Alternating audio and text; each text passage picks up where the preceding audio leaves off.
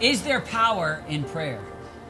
One of the best preachers of all time was Charles Spurgeon, the great British preacher. And pastors would come from all over to learn from him because he was so dynamic and his church so powerful.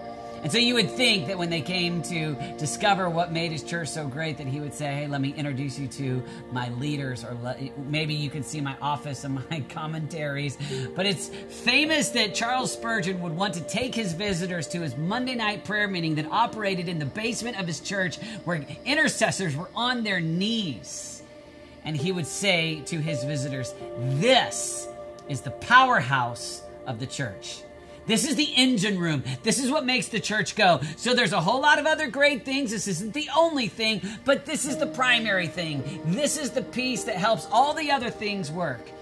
And I think in your own life, if you think of, wow, I need the power of God for everything else to work. So in the place of prayer, we wait on God. And that's what Jesus said when he told his disciples in Acts chapter 1, verse 8. He says, you will receive power when the Holy Spirit comes on you, and you will be my witnesses in Jerusalem and in all Judea and Samaria and to the ends of the earth. But those disciples that became the apostles and church planners and preachers and operating in miracles, they needed the power of God in the first century like you and I need the power of God in the 21st century. The Church of Jesus Christ continues to expand, and it's the power of God that enables us to operate in a supernatural way so that it's far beyond just human strength.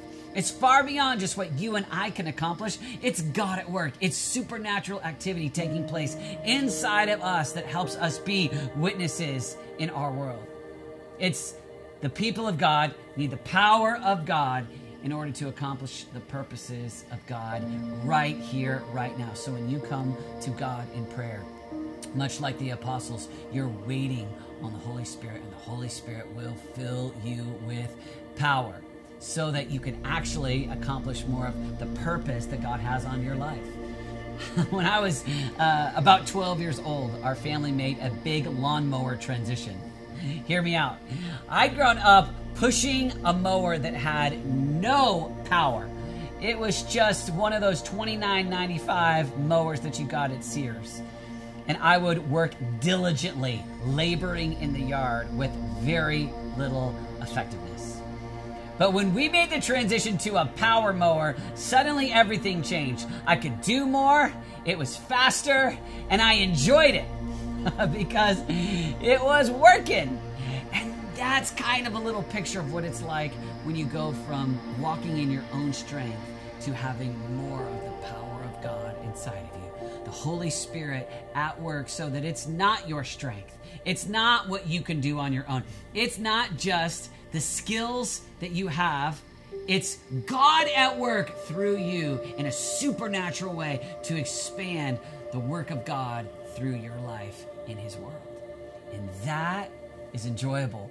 And that comes when you wait on God in prayer. And just like we read about in the book of Acts, we can operate in power. And it's in the place of prayer, waiting on God, inviting the Holy Spirit to fill you entirely, that we grow in the power of God so that we don't have to walk in our own strength, but we today can walk in supernatural power.